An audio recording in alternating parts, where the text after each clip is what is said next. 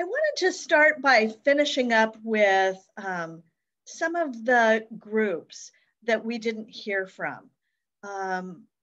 If you have your notes from Monday and you remember what group you're in, please share. Group 4, what are some examples of yes-no arguments? You know, like these binary arguments where there's no middle ground. And what are some problems with yes-no arguments? Group 4?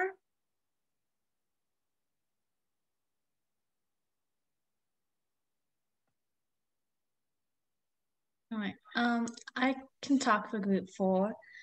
From the article that I pulled out, some of the arguments she brings up is there's like an activity that involves, like she mentions gun control and like abortions, and I think there's one other thing.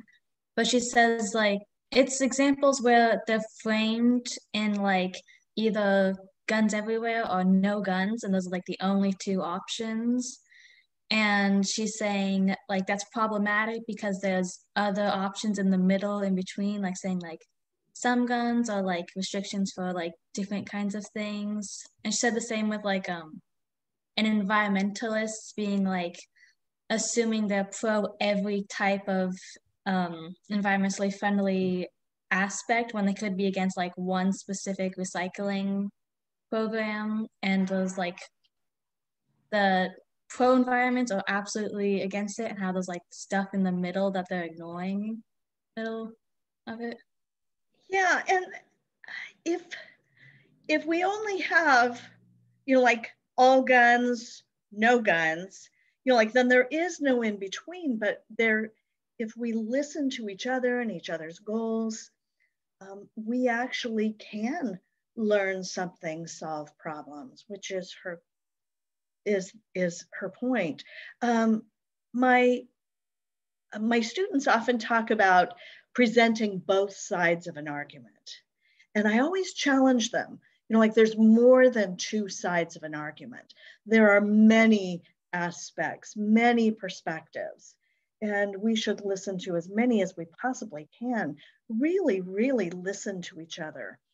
Group number 5, I asked you to analyze this quotation. It's a super complex quotation. What did you come up with?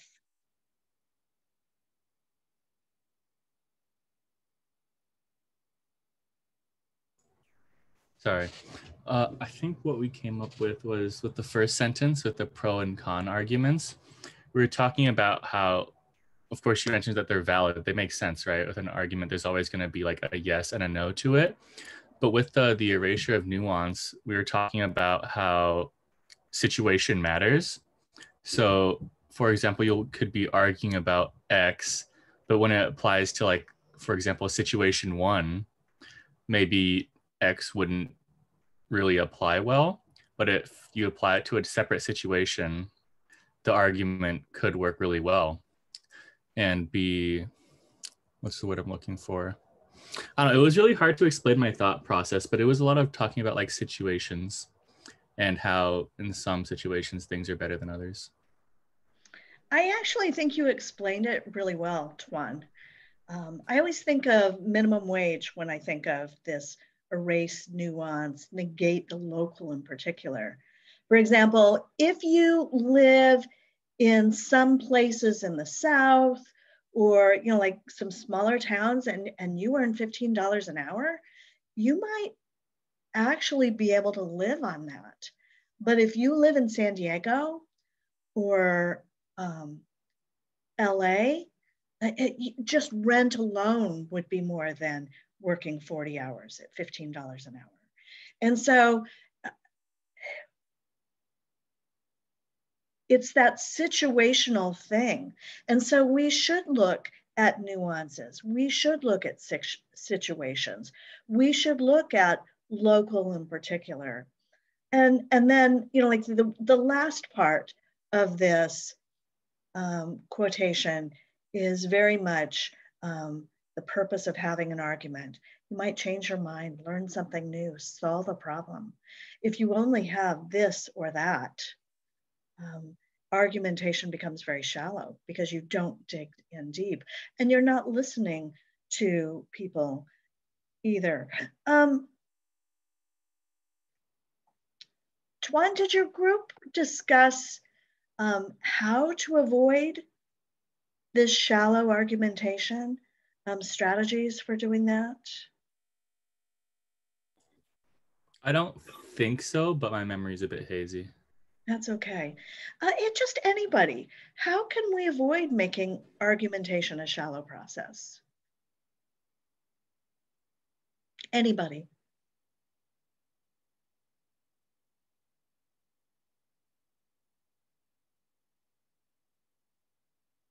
By making sure we're fully informed on the issue before we start to speak on it?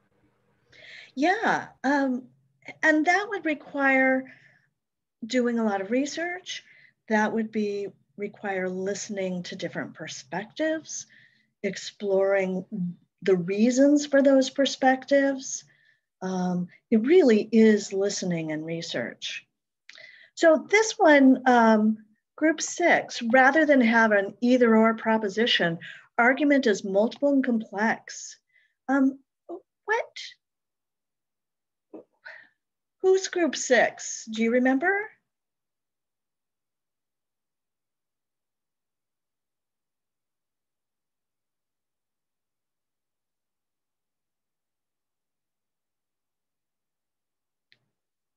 Okay, group 6 is either absent or does not remember.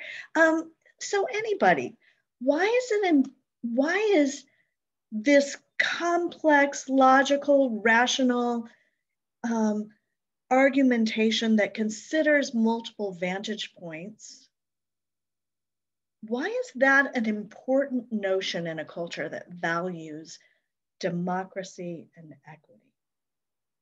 Anybody? I feel like harking back to what I was talking about with our prompt, like the situationality. With democracy, of course, everybody gets a voice, right? And of course, in our society today, a lot of people have different living situations. So because of that, their situations are, of course, different. So the issues that might apply to like the upper echelons of society won't trickle down very well to like the lower bounds. So when talking about having like a logical, rational argument, you have to consider like the living spaces and just the general worldviews of everybody involved, and it can't really focus on like one side of an argument. But that's how I see it. Yeah, that's good. Can anybody add to what Tuan shared?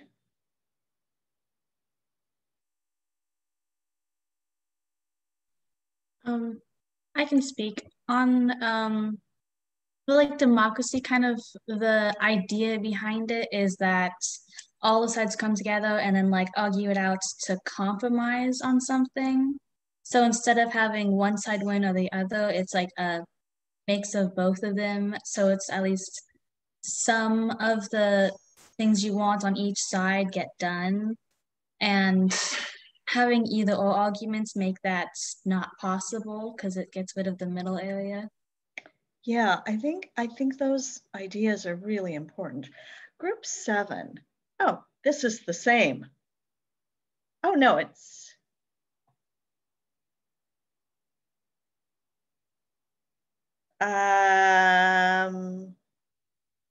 sort of the same. Who's Derek? Go ahead. Yeah. So on the idea of like equality, if we're thinking of it in terms of equality is equal value across the board, I feel that you have to have a similar principle applied. So you have to have an equal ratio of logic, rationality, emotion, concession, and all of those key parts of an argument. You have to have an equal value of that if you want to achieve the goal of like equality. Yeah, and equity is a little different than equality. Equality is everybody gets the same thing or everybody's equal. Equity is about seeing that perhaps somebody has a disadvantage, that prevents them from having the same opportunities. Whoops, read it wrong. Sorry about that. No, that's okay. They're similar ideas. I remember seeing this idea of equity as, like all the privileges we have. For example, I grew up speaking standard American English in my home. If I veered off grammatically, at any point, my mom or dad would correct me. And so I have this internal grammar monitor in my head. It's no wonder I became an English teacher, although none of my siblings did. So, I don't know what. At any rate, that's not the point.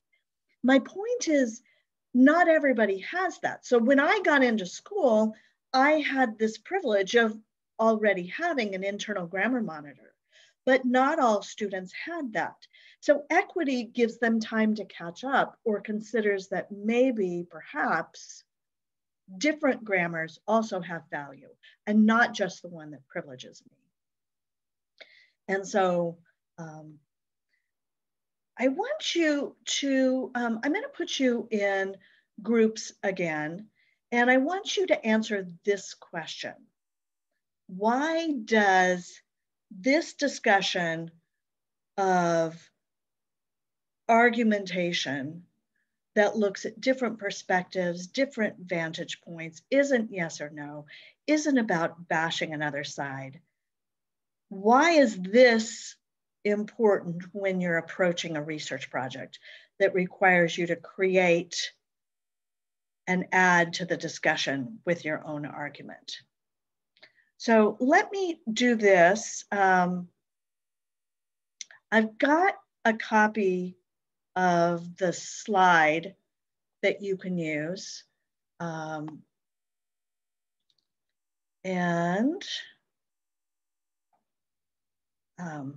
Where are we? Let me put this in the chat, and so that you have access to this. Those are the slideshows. Answer that question. Why is this important?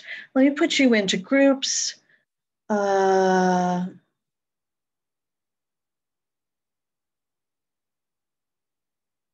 Let's do 7 groups, 3 to 4 of you. Introduce yourselves if you don't know each other, and then I'll give you maybe 2.5 minutes to do this, because this is pretty quick, okay?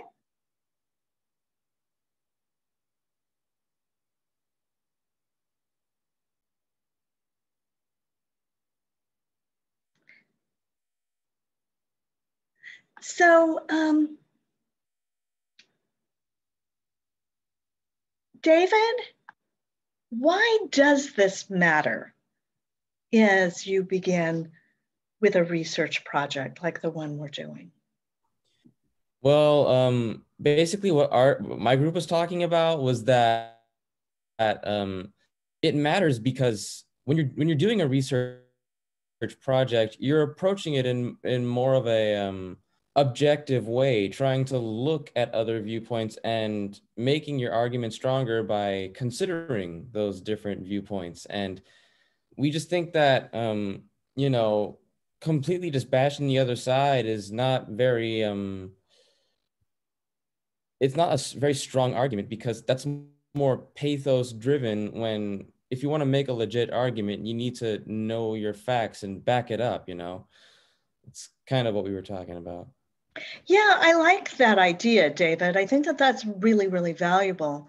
I remember that Barron and Grimm actually have a pathos argument, but again, they're considering multiple vantage points and they're not bashing the other side. So you can see that, you can see their passion while at the same time seeing their logic. Did anybody have anything else they wanted to add to what David said?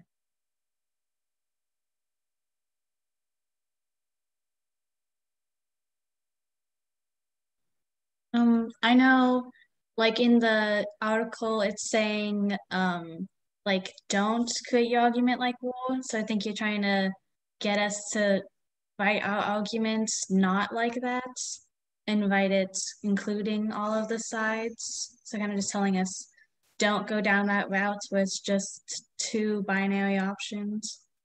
Yeah, there isn't you're going to read some things, even some things in a text that you, even some of the texts that you're going to read now, you're going to say, well, this writing center or writing centers in general, or the university in general is just terrible at I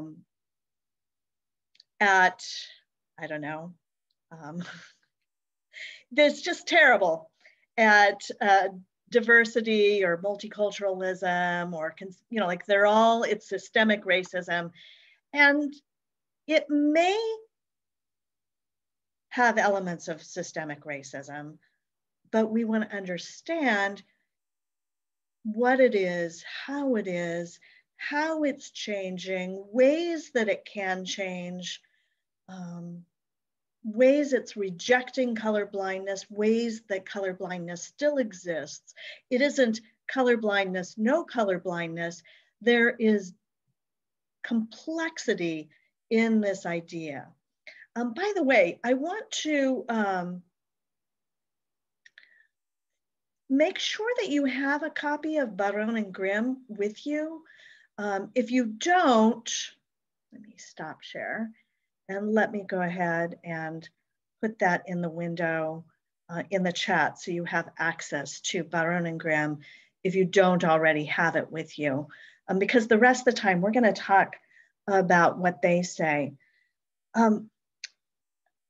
As I read over your papers, and I think I'm done reading the reading journals here, I noticed that sometimes you're missing the overall argument, or you're missing what they're doing to build that argument. You're describing things they're doing, but you're not focusing on how they build the argument. What are the most essential elements? And in a research paper that asks you to show how a claim is developed, you're going to need to be able to do that. You're also, a lot of you are missing the project, what they're setting out to do in this paper. And that's also important as you start moving into your research. Because if you do the research and you're trying to listen to the various perspectives, but ultimately you end up not understanding what you've read, you can misrepresent that. And remarkably, I will catch that. And so you don't want that. Here's one thing that I do in order to catch the main argument. And I want you to talk about in your groups, don't try and write on the slideshow. You actually will be able to do that. And if you do that, you're going to mess everybody up because they're going to see it. But just take some notes on a piece of paper and kind of decipher, what are Barron and Grimm doing in the first paragraph? I'll just tell you, they're providing their background and they're describing their various ethnic backgrounds in order to demonstrate the perspective that they're coming from. They're identifying their biases. And so that's what they're doing in their first background. They describe their ethnic background in order to show their perspectives on diversity education that might come from their experiences. I want you to think about, what are they doing in each of these sections? A Story to Begin by Nancy Barron. This is where she talks about the Writing Center coach. Starting at the bottom of page 58, when they begin speaking together, to page 62. And then what are they doing in the rest of the essay? Don't tell me their claims, tell me what they're doing. Use verbs like describes, compares, contrasts, identifies, And then what does Barron do in the last section? It might even be good if you've got a printed copy of this article for you to take some notes on that, okay? So I'm gonna send you back to your rooms. Yeah, I always think that sounds funny. I'm gonna send you back to your rooms for about 4 minutes for you to develop these ideas, okay? Questions before you go? Okay.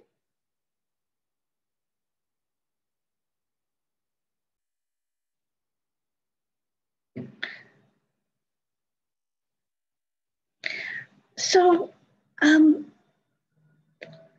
Kyle, what are they doing in that section, a story to begin?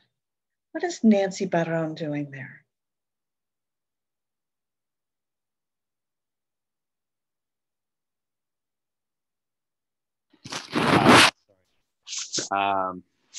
Nancy Barron and Grimm in like that first paragraph, the story to begin. No, not the first paragraph, but you know, like where she starts during an unexpected free moment. Oh, here, hold up.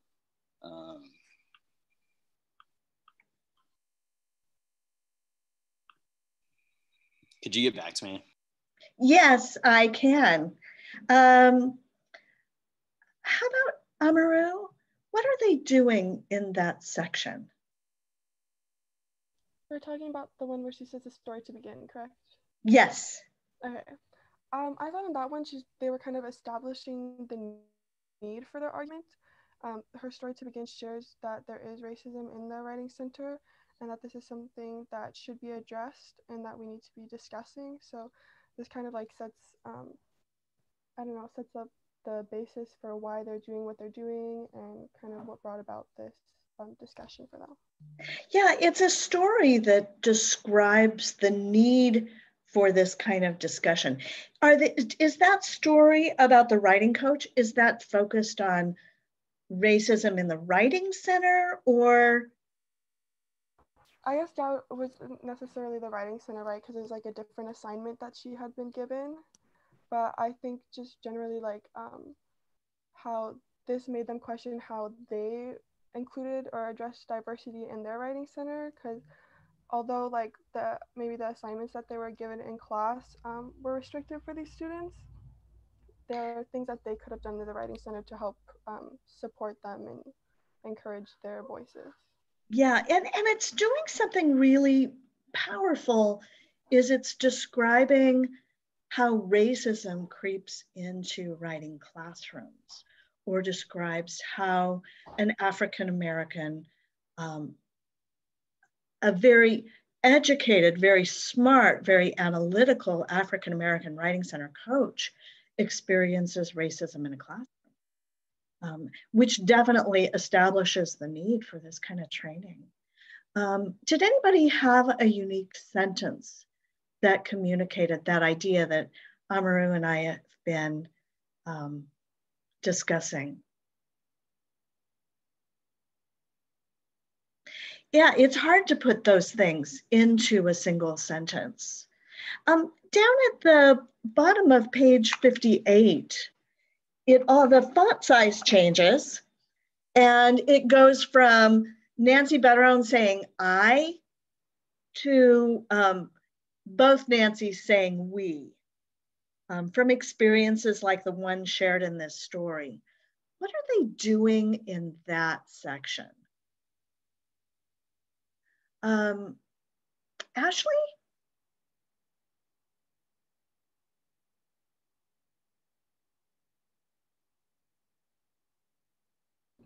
I think in this section, they're coming together to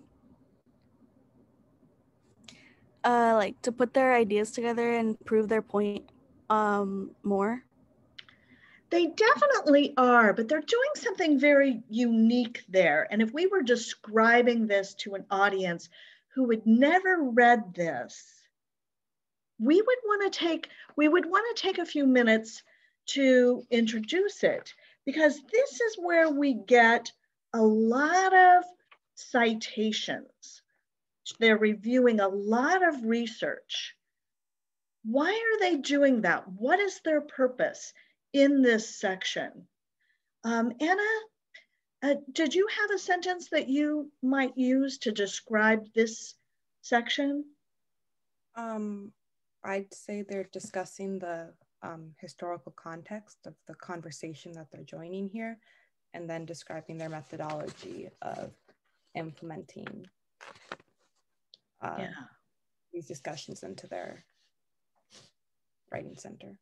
Yeah, and that is definitely what they're doing. Andy, would you add anything to that?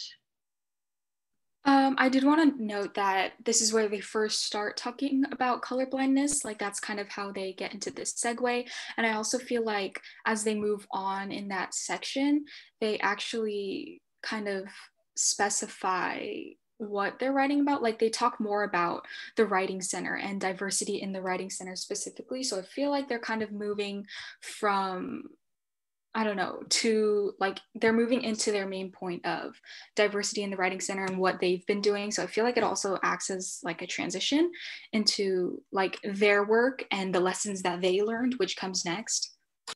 Yeah, I'm glad you noted that. It is this transitional thing. It goes from a very specific narrative to illustrate a problem, and then they expand to provide background information on that problem, which is color blindness and systemic racism in the university, which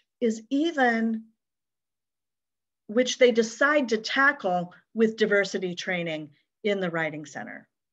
And I think that it's really important to see that their article isn't about colorblindness, although that's part of it. Their article isn't about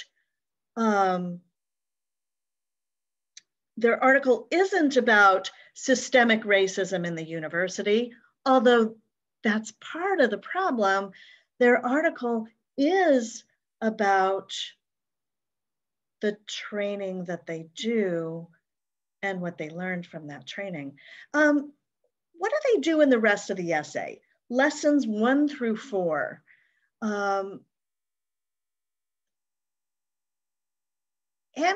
what do they do in the rest of the essay? Lessons 1 through 4. What do those parts do? I'm sorry, you said Annie, right? I did. Okay, I just want to make sure. I mean, I guess like my thoughts were throughout the rest of the essay, they just kind of establish various ideas about like racism in general, I guess, and like how to address it, and then like use different techniques in a writing center to tackle racism. They do actually talk about those things, but that's not the purpose of those things. I think a key idea here would be the title of those names. Sulema, what are they doing in these sections? I mean, they're doing all the things that Annie said, but that's not perhaps the most important thing or their purpose. What's the purpose from these sections?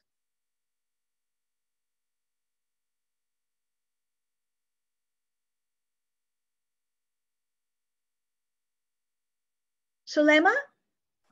She's having trouble turning on her mic. Oh, okay, thank you. Michaela?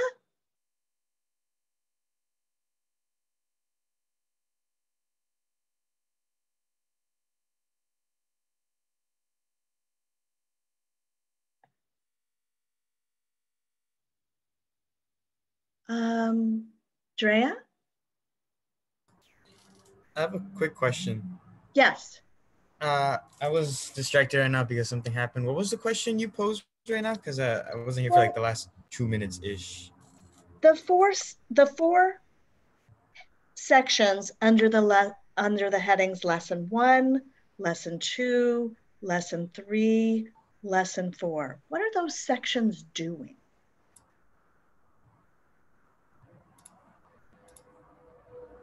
Anybody?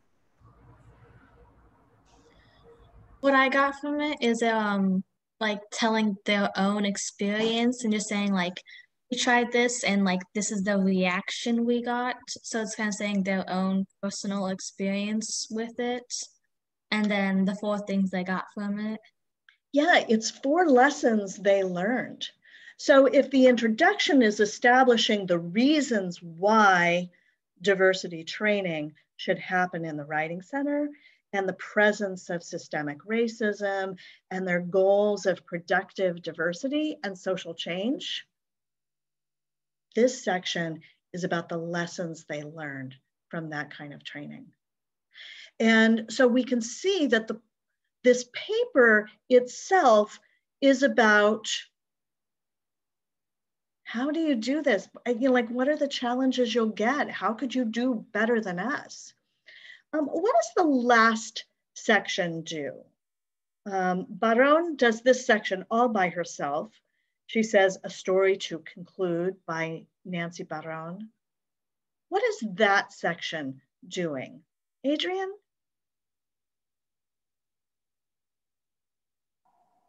Can you repeat which section one more time? The very last section. What does Barron do in the section? Page 66 to end, titled A Story to Conclude.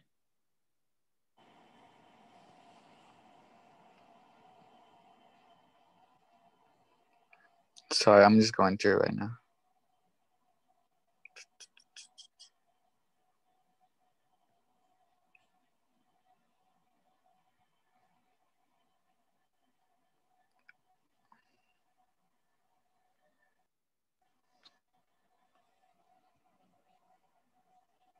Anybody?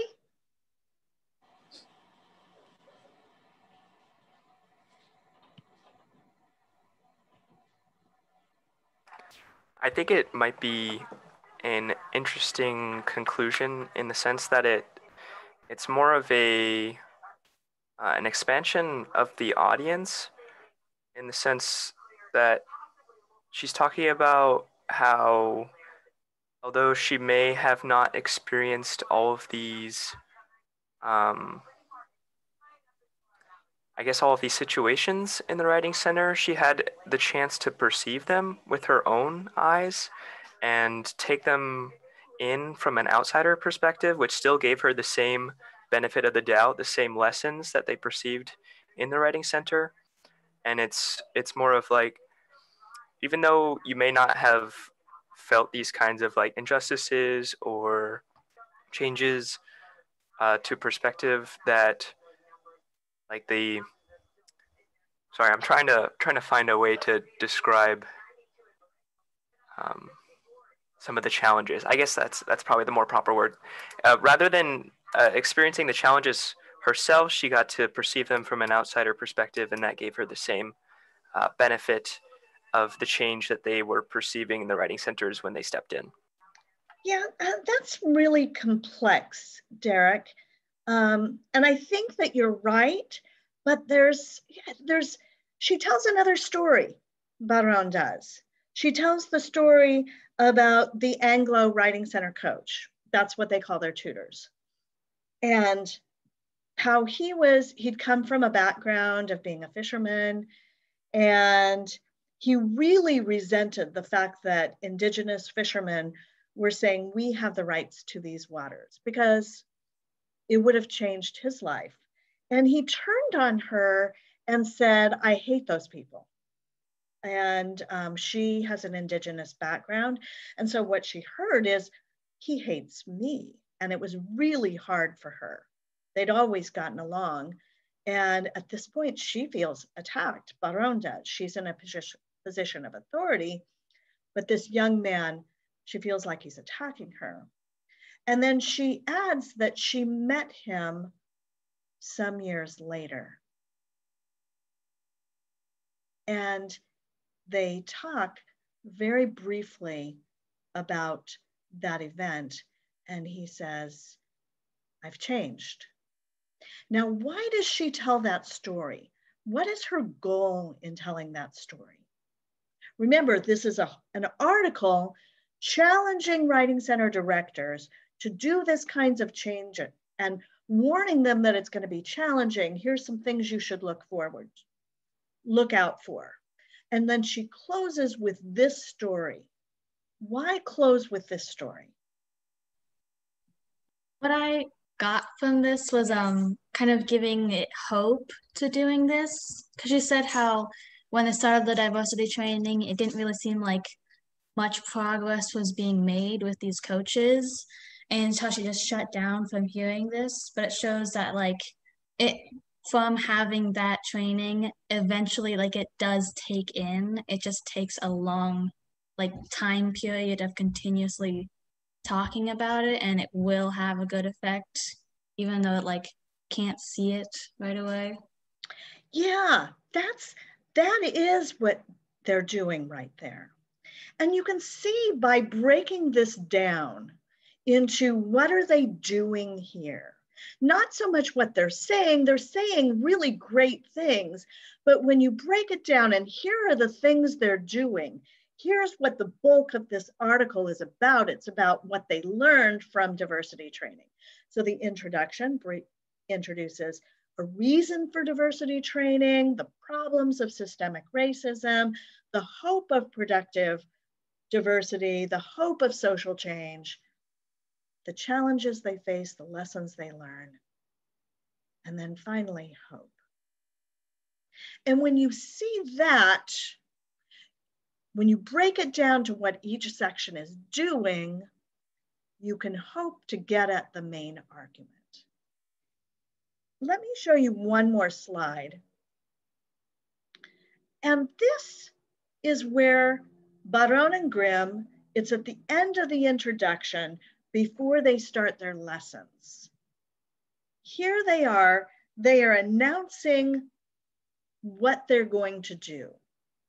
In the remainder of the article, we reflect on our experience of moving in one writing center from a theoretical commitment to productive diversity to actual social change. While we cannot provide a neat 5-step process for others to follow, we will structure our discussion around 4 of the lessons we learned from this experience. In deliberately trying to address race in our training over the last 6 years, the biggest challenge was accepting that we were a lot further from the goal of productive diversity than we imagined. The personal transformations that productive diversity calls for do not happen easily, nor do they occur by reading a book. Addressing race in a writing center is not a one-time event, but a continual process, one that we remain engaged in today. So their project, what they set out to do is in this article, not in their training, but in this article, what they set out to do is to share what they learned. What is their argument? It's right here, and it's 11:50.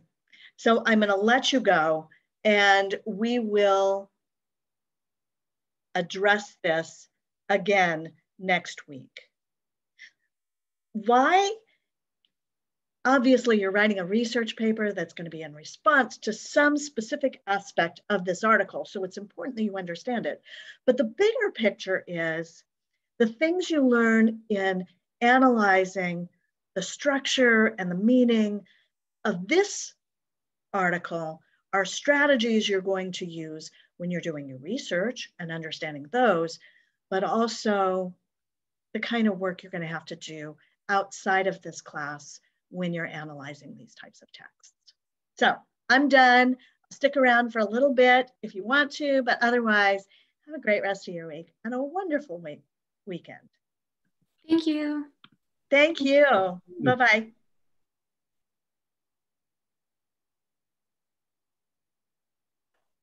Quick question if possible.